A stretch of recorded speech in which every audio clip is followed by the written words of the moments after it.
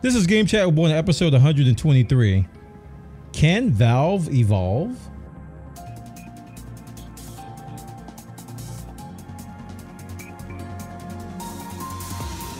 You found Game Chat with Bwana.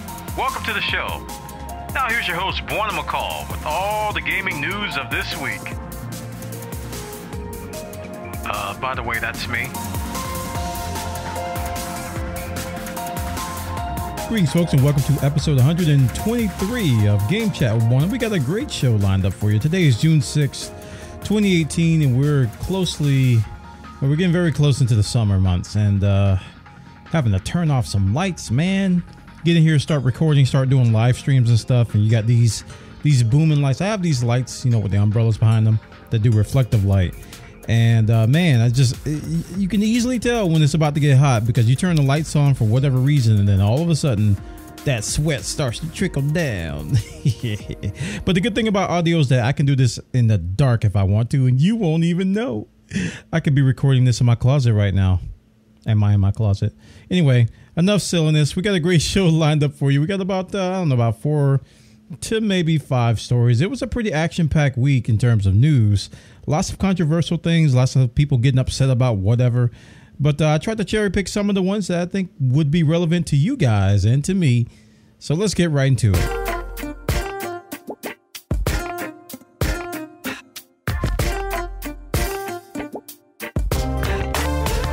And for our first story, we're going to talk about Evolve. Evolve is a multiplayer or a co-op multiplayer game that came out a few years ago to a lot of controversy. You guys may remember it. It was kind of a unique take on this type of genre. Some people were reminded of Left 4 Dead because it wasn't a particular even match with the multiplayer and the PvP. With Left 4 Dead, you usually like 4 people, versus a few zombies and some PvE as well as some PvP mixed. Well, Evolve had a 1v4 formula where one person was a monster and the other 4 people were just hunters with different types of tracking abilities and whatnot. So it had a lot of hype, had a lot of media hype, Twitch hype, YouTube hype, and it had a really big pre-order kind of a controversy because they had some really pricey packages. And their motto wasn't the best, and it really didn't live up to the name of the game, and it ended up being a stain on the game. But they kind of had a rebirth, kind of had a repackaging of the game, and they went free to play. Sad to say today that Evolve is planning to shut their doors as of September 3rd, 2018. Dedicated servers will shut down, and Evolve Stage 2, which is the free to play relaunch, will no longer be available, and the in-game store will be available. But the good news is that you'll still be able to play Evolve, but you'll have to do it through Legacy Evolve, which doesn't involve dedicated servers, but will involve peer-to-peer networking. So if you're really into the game and you really love it, you'll still be able to play it. It won't be completely dead, which is, kind of a rare thing these days with free-to-play games. I was kind of surprised when I first saw the headline that they were shutting down. I thought that was it, because that's one of the problems with a free-to-play type of a title. As soon as they go under, everything you've invested is gone, which is why a lot of people don't like to invest their time and money into free-to-play titles, because everything could go away tomorrow and there's nothing you could do about it. But the good news is that Evolve is going to continue to live on through Legacy Evolve if you want to continue to play. And this is a sad story because I had high hopes for this game. It was a bold move to go for this type of a PvP type of a setup. And I'm sad to see them go. So if you're on console, to access Legacy Evolve, you have to launch the game normally. And on PC, you have to go to a specific link to get a special version of the game. And I'll put the link in the show description to the support article, which talks about this. It includes everything from quick play, hunts, nests, rescue, defend, and arena, evacuation, and custom games. And the single player solo versus AI will always be there as well. So it's not going to be completely gone, but the dedicated servers are going to be going away, which is kind of sad, which means the game's probably not going to get a lot of support from 2K from here on out. Check it out, guys. Over on support.2k.com, they got the details. Evolve is going away. They're dedicated servers, but Evolve will survive with the legacy involved client. And for our next story, we're going to talk about Diablo, the Blizzard action RPG of old that a lot of us grew up with. And this was our first foray into the genre. A lot of us were in school. A lot of us probably almost flunked out of college, not saying any names, playing this game a little bit too much. But today we're going to talk about Diablo and a new job opening that was posted by Blizzard for I quote, an unannounced Diablo project. So a lot of people's wheels started turning like, what in the world could this possibly be? I don't know. This is what it says. It says, we need you. We're working on a new unannounced Diablo project. Are you a skilled dungeon artist? Come work with us, and together we will build something exceptional. Our team of talented developers is growing. Blah, blah, blah. Come join us. So it's kind of a posting to recruit potential developers, namely a dungeon artist for an unannounced project. So immediately people's minds went to a new expansion, or, you know, for the really, really optimistic people out there, Diablo 4. Yes, finally, Diablo 4. We need a dungeon artist for Diablo 4. I don't know, man. It sounds like to me it's going to be just it's going to be an expansion, or it could be a new spin-off title from Diablo. And I think the latter would probably be the better choice. I wouldn't call it Diablo, though. I wouldn't call it Diablo 4. I would call it something like, I don't know, Diablo Battle Royale. I couldn't resist. I could not resist. That felt good. Anyway, it probably will be some sort of an expansion, or I really don't think it's going to be a Diablo 4. I think it's probably going to be that expansion. What they're going to put in expansion, I don't know. I just hope they don't do the same thing they did before. You guys remember with the Necromancer, and they charged for a Necromancer class and some slight changes? That was a really, really weak expansion, and I didn't buy it. For the first time in a long time, I didn't buy anything Diablo related from Blizzard because I felt like that was just really, really weak. And I really think Blizzard can do better. So hopefully this new title is a little bit better. Check it out, guys, over on careers.blizzard.com. They got the details about a new job posting for a dungeon artist for an unannounced project in Diablo. And for our next story, we're going to talk about Valve. And Valve has put out a new post on their blog talking about their store and what's allowed and what's not allowed. And it's been a big controversy over the past few weeks because they've been blocking a lot of these visual novel games that are very, very mature in nature. And a lot of people feel like they shouldn't block it because it seems to be what they are calling, in their own words, a double standard, because really, really violent games are allowed on Steam. Now, this is definitely a cultural thing, because some cultures see nudity and sexuality as really, really bad things, and other countries and other cultures see violence as a really, really bad thing. So what Steam is trying to do is they're trying to meet them in the middle, and apparently they're failing. This article kind of seems like they're giving up. They're just throwing up their hands. They go, well, we're just going to allow everything and give you filters. We're just going to allow anything on the Steam store that's not what they call trolly or malicious. That's purposefully, trolly or malicious, like, high school shooting games. Definitely are not going to make it in.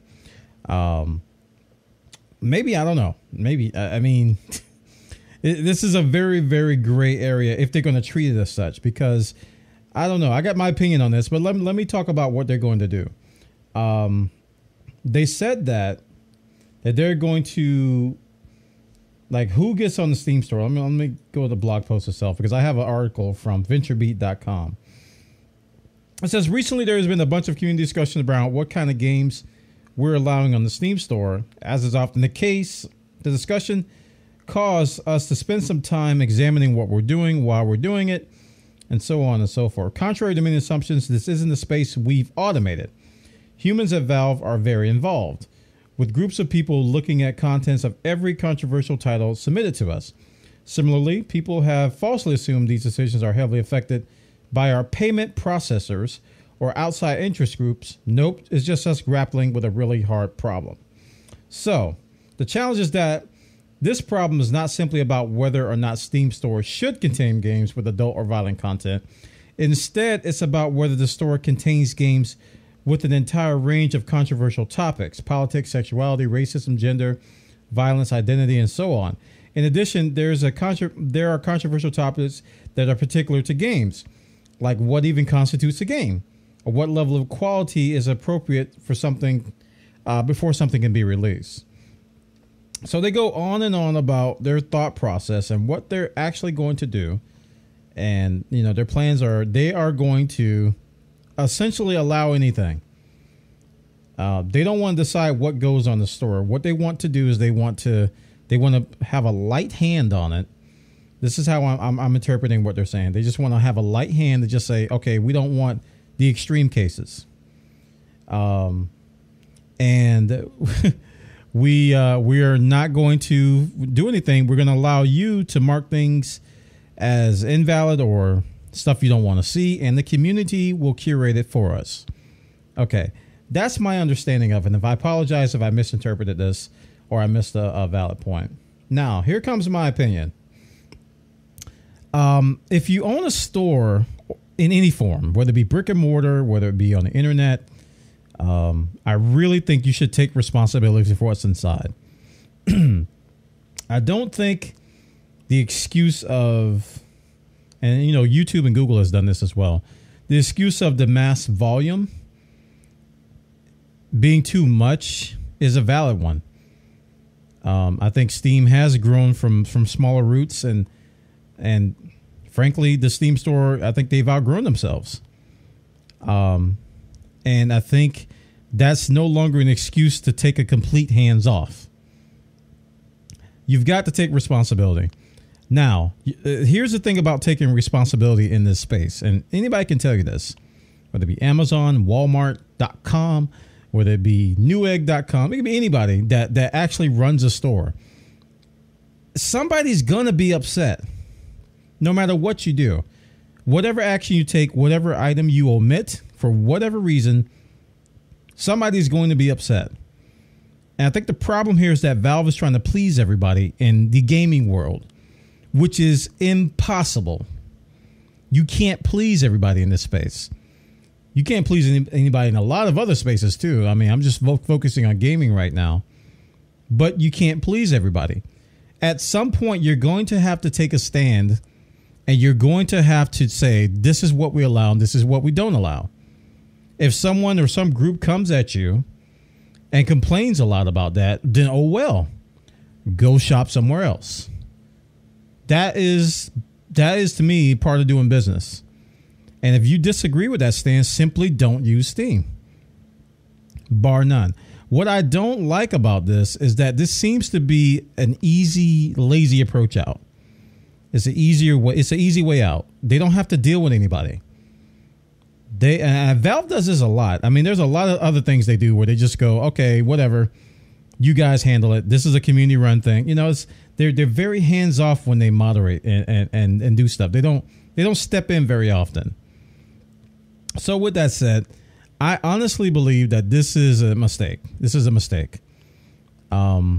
This is what's going to happen, right? This is Bwana predicting what's going to happen. The lines that they cross, the lines that they've drawn now.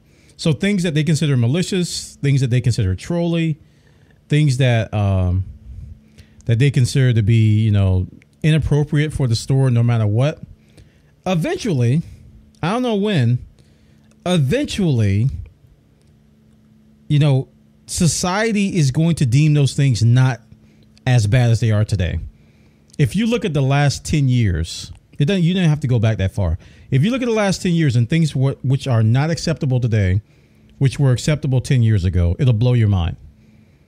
So what's going to happen is that they're going to have to recant on things that they banned before, and they're going to expand their line again, and they're going to expand what they want in the store to include things that previously weren't allowed, because society will change and people will want different things as time goes on. Now, again, this is why I believe if you're going to run a store, you need to draw a line and you need to stick with it. You just need to stick with it and just say, this is what we sell. This is not the type of thing we sell. And if you don't have the backbone to back that up, you're going to be be faced with a constant problem, because right now I think really they're putting themselves in a position to be in a lot of trouble. You don't put things in the hands of gamers. They play games. They're going to find ways around it, and they're going to game the system. It's a sad but true fact. There's going to be people out there that are they're going to maliciously and purposely find loopholes in the system to get something through that's not necessarily troll, but not necessarily too violent, but not necessarily too sexual. This is what happens. If you've been on Twitch for 5 minutes, you know how these people do this stuff. They're going to find that gray area, and they're going to sit back and giggle because they can't nail them on a specific rule set to say, oh, okay, well, since it's not too violent, you can leave it. Okay, since it's not too sexual, but there's going to be all types of things in there that's going to get through that, frankly, I don't think should be on the Steam store. Now, this leads me to another point. I don't get to decide that. I don't get to decide what goes on their store. My thing is that if you run a store, you really should take a stance and curate the items on your store. What does it sound like you running a stand or a store or some kind of a thing, and you just don't care what goes in it as long as it's not malicious? And then you tell people, well, if it offends you, don't look at it. Well, if that's something you don't want to see, then tell us, but we're still going to sell it. You know what? I guess that's 2018 for you, is that people simply can't take a stand on any in particular topic. They just allow anything to happen as long as it doesn't affect them personally. And that to me is a spaghetti backbone. That you have no kind of stance. You're basically lukewarm water at this point. You're not hot, you're not cold. You're basically lukewarm water that if you try to drink, you're just going to spit it out because you just can't stand for anything. You just allow everything to happen. So people like Amazon, people like Walmart.com, people like other stores, they have limits. They do. They don't sell everything, and they do it for a reason. And they set hard limits. You go to that store, you know what you're going to get, and you know what you're not going to get. Steam, let me tell you, you got GOG.com. You got even Apple just announced an app store where they're going to sell games. Windows Store is coming along. Origin is getting a lot better. Ubisoft is making a store. You're not king forever, Steam.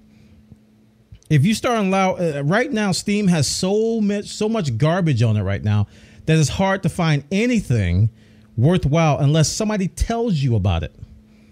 Let's be real here. If somebody doesn't tell you about a game, discovering a new game on Steam these days is almost impossible because of all the crap and sewage you have to wade through. When they got rid of Greenlight, I was like, oh my goodness. And that was like one of the first signs that I knew things were going downhill, because they felt that Greenlight was not fair, blah, blah, blah, and all these other reasons, because again, they're trying to please everybody. They're not standing up for what they want to believe in as a company, if they believe in anything. And now they're just going to they're going to open the floodgates even more. And what you're going to have is 3 times as many games being released yearly on Steam that you don't even begin to care about. That way, finding and curation and determining what games are out there are going to be nearly impossible. And what's going to happen is that you're going to find games on another platform, because Origin is expanding. I'm pretty sure Ubisoft is planning to expand. All these other stores are planning to expand. And they're going to have very carefully crafted, curated stores with quote unquote high quality games. Let's be real here. There are high quality and low quality games. I recognize that indie games don't always look the best, but they're still high quality games. You're going to find other stores out there that have higher quality games, and they're going to be easier to find on other places. I mean, look at Humble. I mean, pretty soon, a lot of these games they're not going to require a Steam key anymore. You can be like, what? It's not on Steam? Yeah, because Steam's a piling mess of crap. So I really think Valve is making a mistake. I think they need to ramp it up. They need to do whatever they need to do to fix this instead of just giving up, because that's what it sounds like they're doing. They're saying there's so many controversial things out there that we can't possibly handle them all. So we're just going to give up, and we're going to allow you to filter it, which is a big, big mistake. A huge mistake. I really think you should take ownership of your store, Steam, and you should really curate it yourself. You need to have some rules in place, and you need to stick by them. Just do it. Don't they're I don't know if they're afraid of just the people getting upset, or I don't know what the fear is here. This seems like an act of fear almost.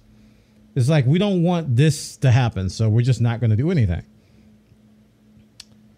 But yes, with that said, they are going to have, like I said, they're going to have a light-handed approval process now with this new system. It's not going to be very strict. Okay. It's more going to be along the lines of, is this a virus, or is this a game developer just trolling us?